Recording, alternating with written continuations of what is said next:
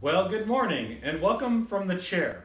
We thought we'd try something new this week, and instead of being down in the church and bringing you the message, I'm in a comfy chair today.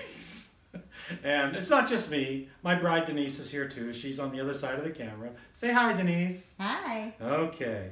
Well, we are continuing on in our sermon series of tough questions that Christians need to answer. And boy, we've got a big one this week, all right? But before we actually get into it, let's open in prayer. Father, we thank you this morning for your goodness, your graciousness, and your gospel, Lord. We thank you, Lord, that you are good in everything that you do for us, and there's always some good to it. As the Bible says, you know, all things work to the good, to the glory of those that love you, Lord, and of course we love you.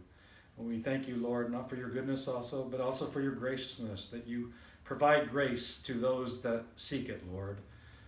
You give it away freely, but we have to ask for it. And so today we are asking for your grace, Lord, especially in this time of isolation and this COVID-19. We pray, Lord, that your grace would abound to your people and even to those that don't know you yet, Lord, that your grace would bring them closer to you.